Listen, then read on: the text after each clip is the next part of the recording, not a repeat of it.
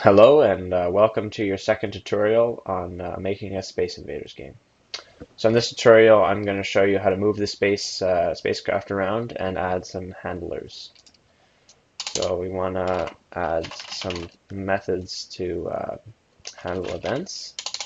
So what we're going to do is we're going to call document.addEventListener, and we're going to give it an event to listen for. And the first one we're going to give it is key down. So whenever the user presses any key down, that's going to call this function. And this function is going to take some parameter. I'm going to call it E.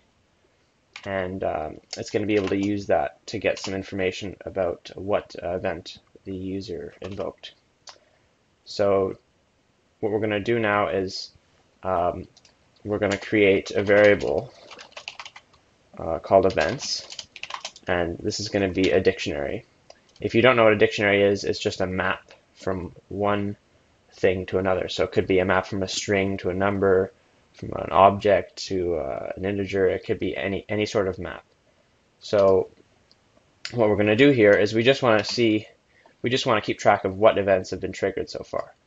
So we're going to say if the user presses something down, events, and now we want to give it a key, and the key that we're going to give it is the event that was triggered.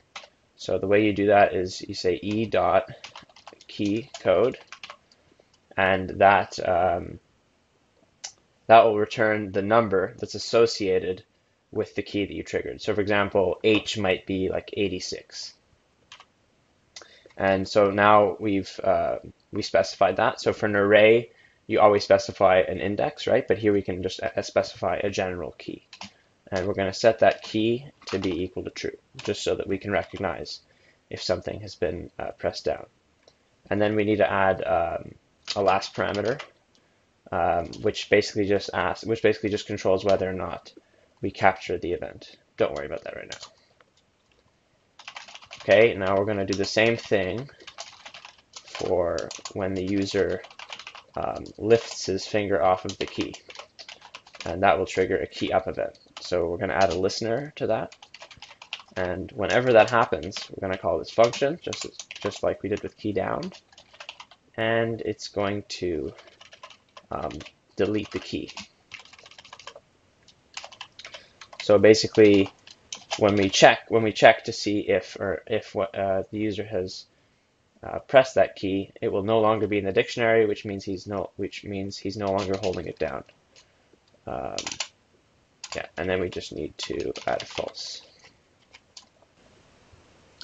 Okay, now what we're going to do, I need to add a semicolon there, is we're going to create a spaceship variable, which is going to keep track of all of the things that are going on with the spaceship. So we can, for instance, make a map for its x position, and for now it's the 300. Y position, we'll set that to 350, and let's say for later in the game we'll add health too, and we'll set that to, I don't know, 100.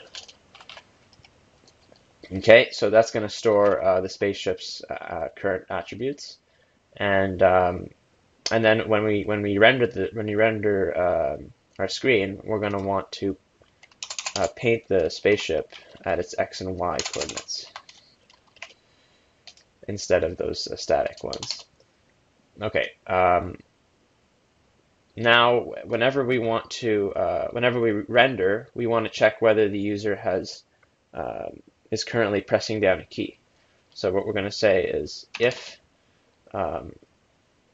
actually, we need to figure out what the different keys correspond to. So for this, just go on any JavaScript site, and we can look and see what numbers correspond to what key events.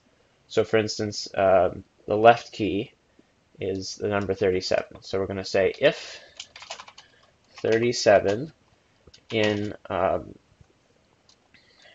events. So if that key is in the dictionary, Then we know the user is currently pressing down left, so what do we want to do?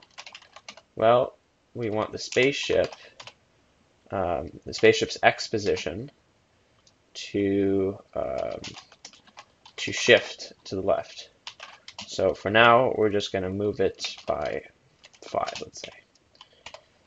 Okay, and now we want to do the same thing for the other ones. So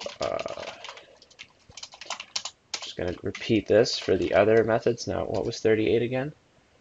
Up. Okay, so 38 is when the user presses the up key, which means the y coordinate has to decrease. And the reason that the y coordinate decreases when the player is holding up is because on the canvas, y starts at 0 over here and then moves down to a high value down here. So when we press up, we want it to shift upwards like that. So we subtract. Okay, now we just repeat this again.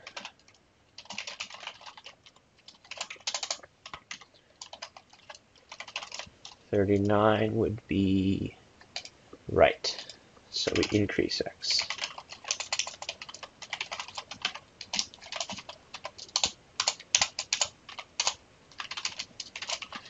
And the last one.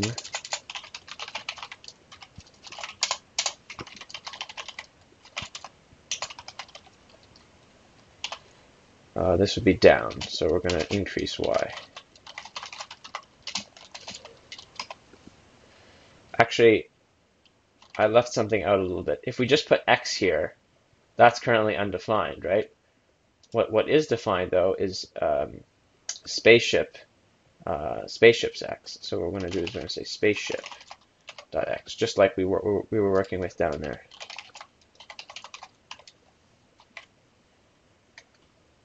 Okay, so now that that is done, I think we're finished. So let's have a look at our result. So that's the scene we had before, but now if you press the arrow keys, you can move your spaceship around. Okay, so we accomplished what we needed to do. And I'll see you next video.